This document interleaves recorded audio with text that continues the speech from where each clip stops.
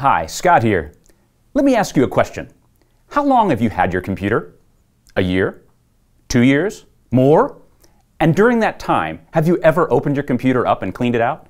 I'm willing to bet that many of you haven't.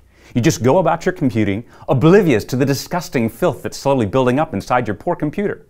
It makes me sick. Dust is the enemy of electronics. Dust buildup on your PC's components causes them to heat up during use, which in turn causes them to, die. Fortunately, cleaning out a dirty PC is both easy and satisfying in kind of a weird way. To do it, just open up your PC's case. You'll remember how to do that from Lesson 2's video. Then grab your trusty canned air, take aim, and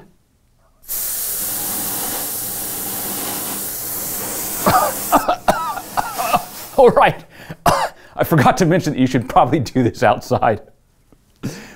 Once you've blasted out all the dust that you can blast, you're done. Unless, like me, you're slightly OCD. In that case, grab a cotton swab and some isopropyl alcohol and really get into the nooks and crannies. Once you start, you'll realize that there's just so much.